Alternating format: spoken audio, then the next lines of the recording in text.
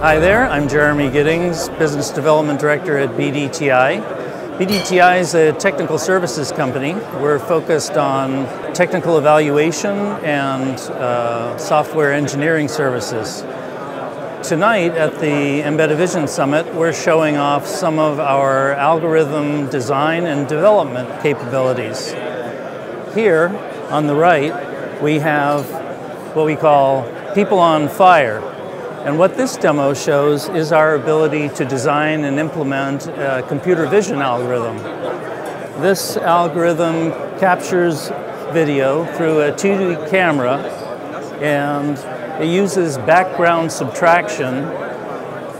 Objects are detected in the foreground using segmentation, and then the pixels in the detected object are colored yellow and then frame by frame moved off the frame, simulating fire. So we call it People on Fire.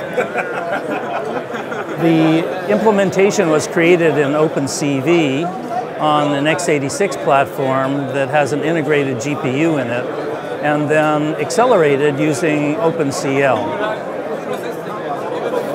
Over here we have another application. This also is background subtraction.